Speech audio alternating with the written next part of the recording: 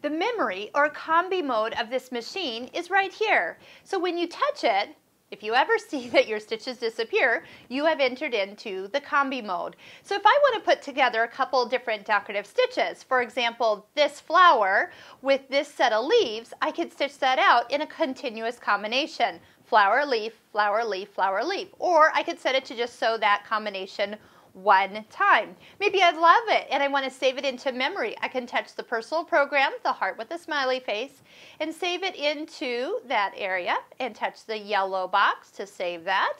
When you want to delete it, you can go ahead and delete that out and even come back and put something else in here. So let's do a different combination, maybe a star with a leaf.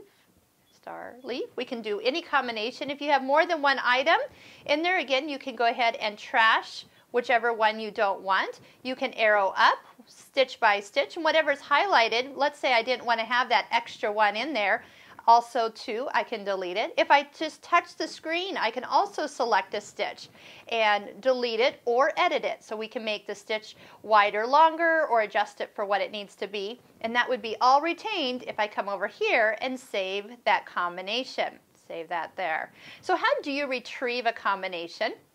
If we come over here to the combi mode, let's just go ahead and delete something off the screen so you can see. If I'm in the combination mode and then I go to the personal program, I want to retrieve a combination. So that's what these three little squares lined up.